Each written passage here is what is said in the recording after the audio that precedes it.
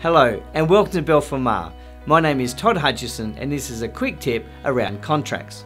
In a written contract we often have things called recitals. Recitals are at the front end of the contract that goes about explaining what the intent is of the parties.